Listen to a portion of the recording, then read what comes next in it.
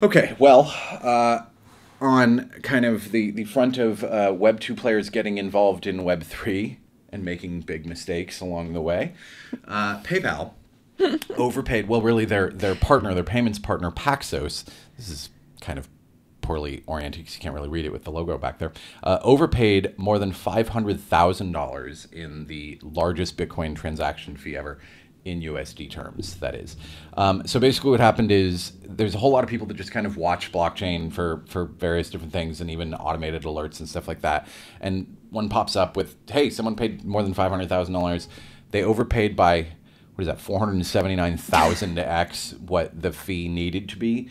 For those that aren't familiar, the way that Bitcoin fees and most blockchain fees work is they don't really have anything to do with the size of or the amount of money being sent or the amount of Bitcoin being sent, but they have to do with the size of the data of the transaction itself. So sometimes there can be more expensive transactions simply because there's a whole bunch of inputs being fed into it. Say you're taking a whole bunch of accounts and simplifying them into one wallet. That will be a large transaction as far as the data is involved, and larger transactions will charge more. Nowhere near this kind of magnitude. So right away, everyone could kind of tell, like, yeah, there's something wrong here. This wasn't just like congestion, because the blockchain has been congested for a while, but this isn't just congestion. Someone messed up. So a lot of people thought... The notion of congestion causing... You're muted.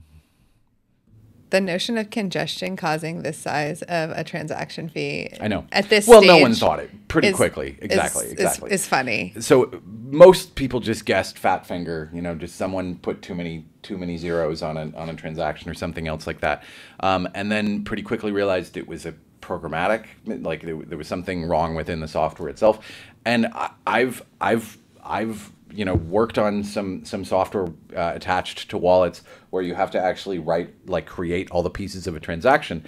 And if you don't know what you're doing, you can really easily screw up. I made the assumption, I remember at one point, that if you've got, say, outputs of or inputs of, say, half a Bitcoin, and then you have an output of a quarter of a Bitcoin, the assumption is that the rest is going to go back, right? Right, In reality, the rest is the transaction fee. So you have to account for all of the different outputs that you want to create, and whatever is left over will be the fee.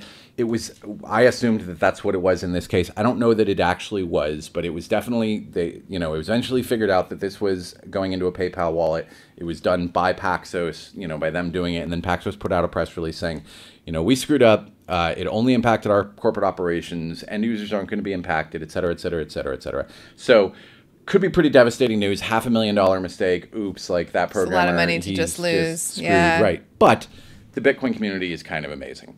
The pool immediately announced, the pool that mined the transaction immediately announced, hey, we just got a 20 Bitcoin fee here, and it was obviously a mistake. We're going to give 48 hours for whoever it belongs to actually kind of speak up and say it's me. And pretty quickly, the community actually figured out that it was Paxos. They connected with each other, and F2 Pool gave them the money back. And a lot of people are like, why? Lop had a great tweet explaining why. He actually, when he worked at Bitco, something similar happened where someone made an 80 Bitcoin fee mistake, which would be, what, $4 million now? At the time, obviously, in 2016, Bitcoin was a lot less expensive. So again, still, this is the most expensive in dollar terms. But at the time, it was reversed because there is enough transparency. You don't even need to know who the other party is, but you know who it came from. So you could just voluntarily say, well, I know this was a mistake. I'm going to go ahead and send it back to them. In this case, they wanted to actually talk to who it was and figure out what was going on. And I'm glad. I love the way he put it. Bitcoin is an adversarial network, but on the flip side, it's also a cooperative network. Yeah, I love that too. It's something that we talk a lot about, that there are more of us that want to do the right thing. Everybody's so worried about scams and people like that, but it's like there are more of us that want to do the right thing than the wrong thing. Can you go back actually just for a minute to that tweet? He also says at the end, miners are humans too, and they realize that people make mistakes. Exactly. While retaining egregious transaction fees makes for a nice short-term profit, returning those funds is the humane decision. Yes. And that's absolutely right. And that is why Bitcoin is such a great community, is that because, there's this it's really the one community in crypto where the spirit of co-opetition has pretty much held throughout. I think that there are other kind of aspects of crypto where there's excessive competition and not enough collaboration. But, the stakes are high when it comes to Bitcoin. And so people are, trying to make the best of it. Well, they're high when it comes to Bitcoin, but they're also high when it comes to just overall Web3 adoption. And they're so high really in theory. They're high in theory in terms of the stakes of what it means for the future of the internet. Exactly. But they're not high in practice No. in terms of the actual dollars and cents that people have invested. Right. And that's the difference. Yep. It's that skin in the game idea. And that's sort of sad because Yeah. the dollars that we may make or lose in Bitcoin are much less significant than the knowledge that the web has the potential to retain and impart and make available. And that is really what is in danger right now and what Web3 offers the solution to.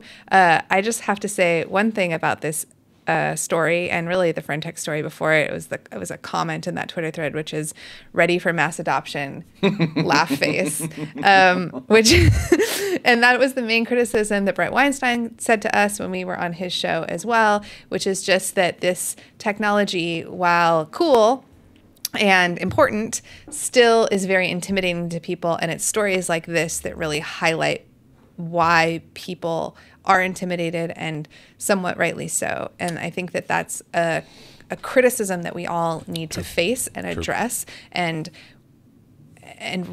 the answer that is too often bantered about in the crypto industry is, take personal responsibility, do your own research, kind of like sucks to be you when mistakes like this happen, or that they're resolved just through that cooperation. But that only is the case for people who rise to that level, for those enormous, who either have a large enough following or it's a large enough transaction, et cetera.